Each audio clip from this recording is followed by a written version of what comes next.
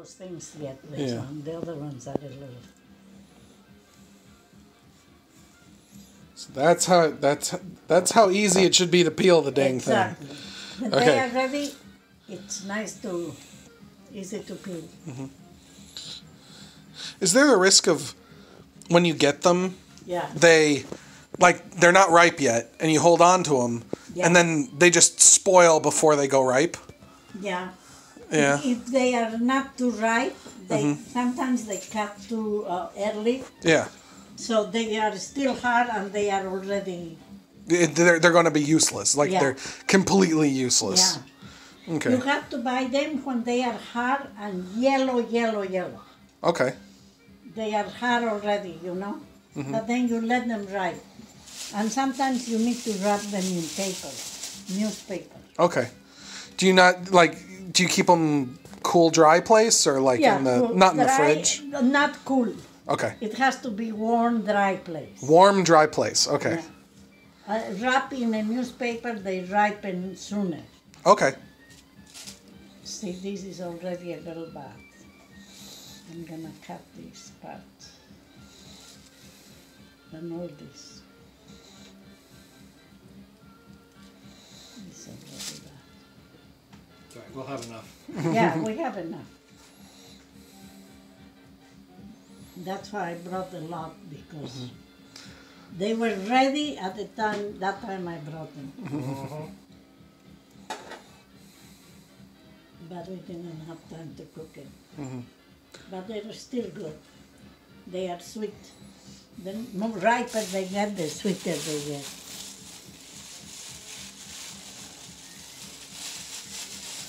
That one's probably going to be over, super done. Not much. I think it was wet by the other ones. It's not as mushy. See, even the bottom cannot peel that easily. So.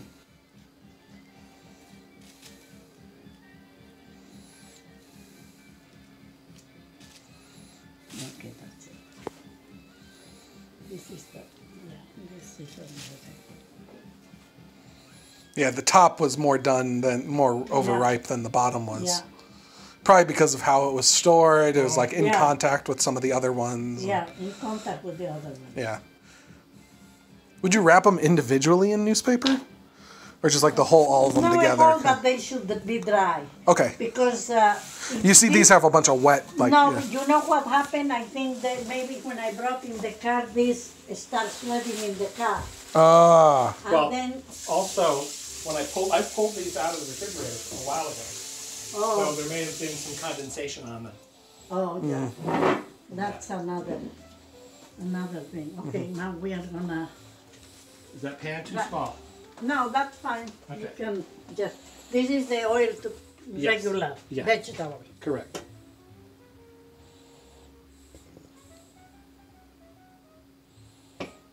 And I'll show you the time you have to take it out. Okay. So just enough to coat the bottom. Yeah. You don't want to float it in oil. You know what? Let's move to a different burner.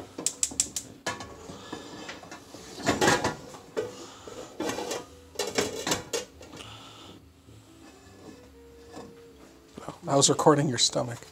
Oh. Okay. I don't know why I was. That's off, so that's safe to put there. Yeah. Yeah.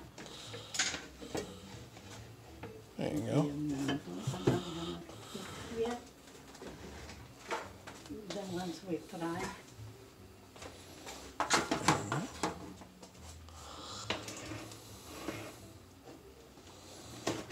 Oh, I don't know how to manage that. There you go. Now, what is it that you want to use to... I need, I'm gonna need a fork that I don't let touch that, but then also a plastic or wooden spatula. Okay. I was using one. I may have another one in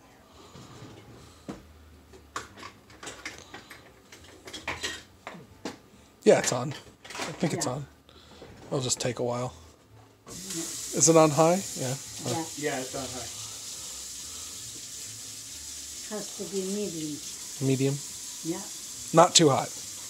Yeah, the thing has to be hot, but then if it's too hot, they start getting cooked on the top and not in the middle. Mm.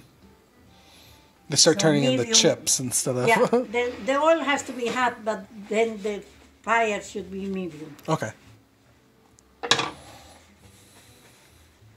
Okay. Yeah, when it starts sizzling.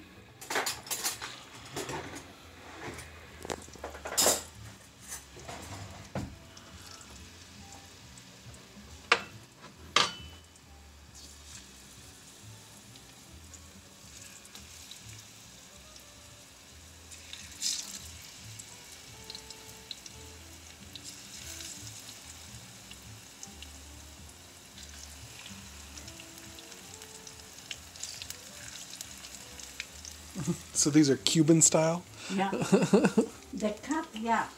Because it's not the same when they cut it's long lengthwise like that.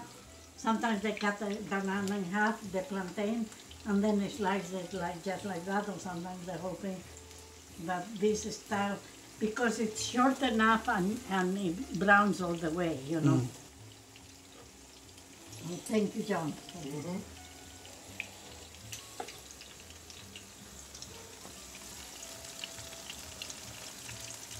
Seasoning. Oh, you can already smell it.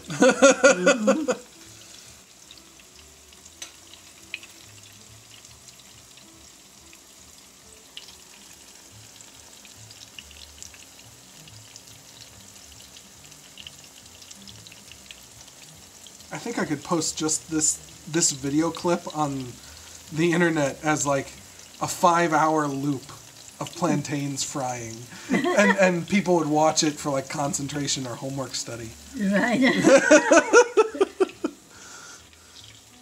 Just the sound of frying plantains. Right. Sizzling. Mm-hmm.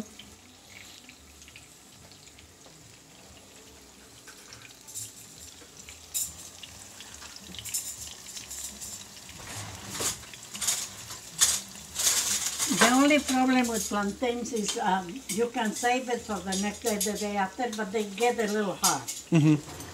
They get a little hard. It has to be freshly made, you know? Yeah.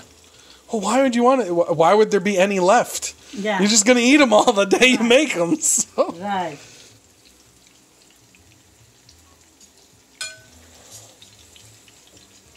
You have to get a little bit more.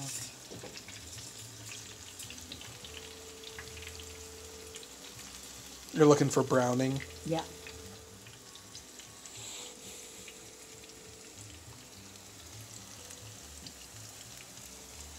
It's so beautiful. Yeah.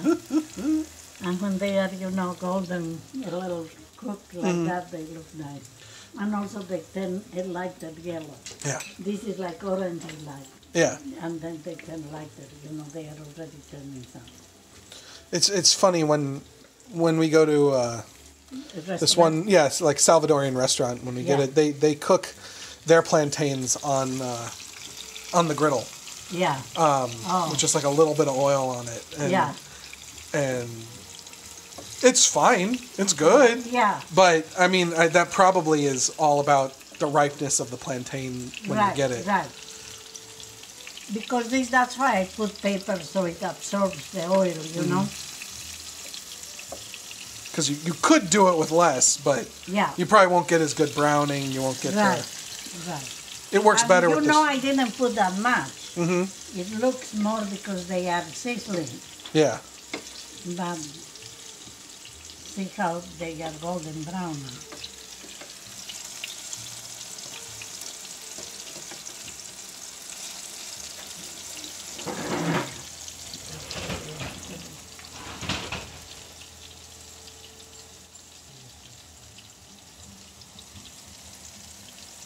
So beautiful.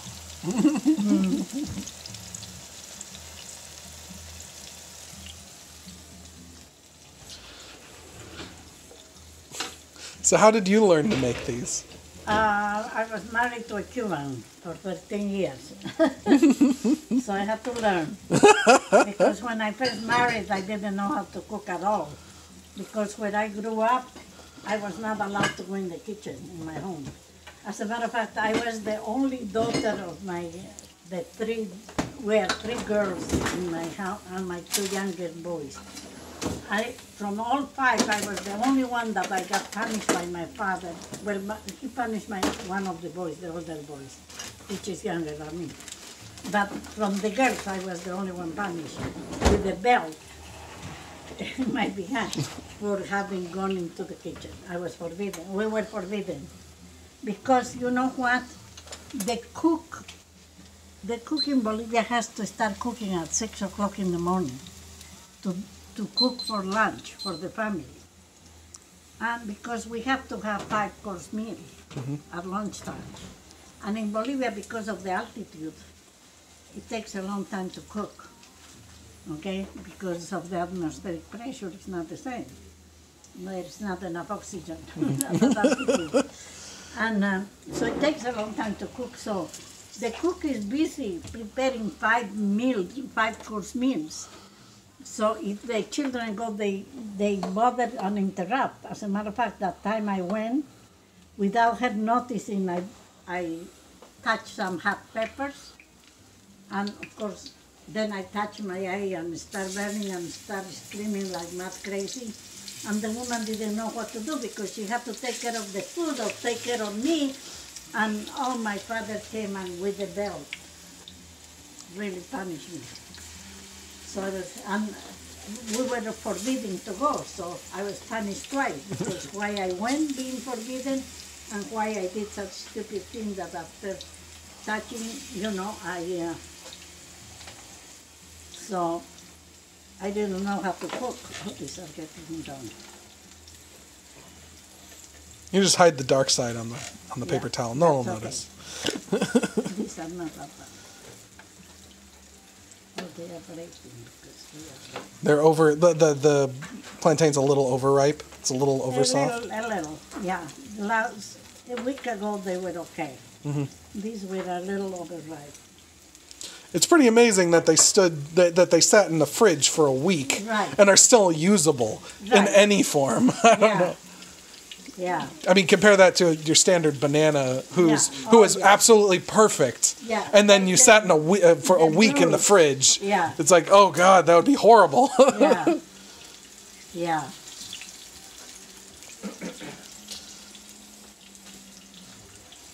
See, when it's too hot, sometimes it doesn't even give you time to. Oh yeah, because as it gets a little warm. Yeah. So that's why medium heat is perfect.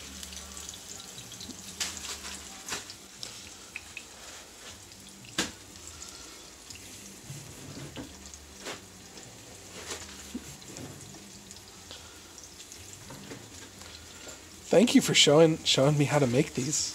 Oh, I wanted to do. I told Matt I'm gonna, because I know Angie likes it, and you wanted to learn. So I said, I have to teach you because it's simple, but you just have to know how to cut it. And I made all the wrong choices last time when I made it. I chose too ripe of a plantain, too unripe of a plantain, cut it completely wrong, and then used way too much oil. Yeah. I made every decision wrong. Right. Well, you didn't know. Yep. So, but.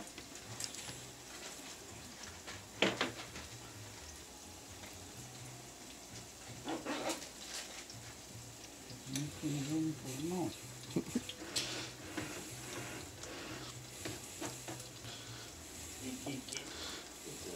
So is this something that's kind of traditionally in every meal, or is it kind of like no just special occasions? Certain meals. Okay. Certain meals.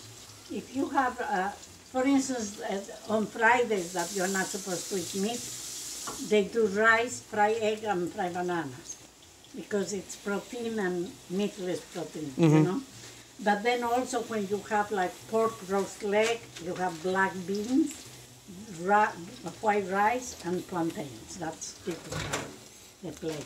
Okay. It sounds like there's a pattern. Whenever you have a lot of beans on the plate, you also have plantains. Yeah. They go well together. Yeah. Because see, like in Bolivia, we don't eat plantains. Ah. I mean, they eat in the eastern part of Bolivia, which is part of the Amazon jungle. Because I am from the mountains, on the western part. Okay. I'm from the Andes Mountains. And the food is different in both areas. Very different. See, these are coming better. These are golden like they should be better.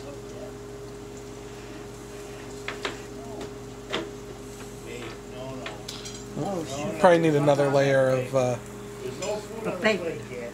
Yeah. It's all fake.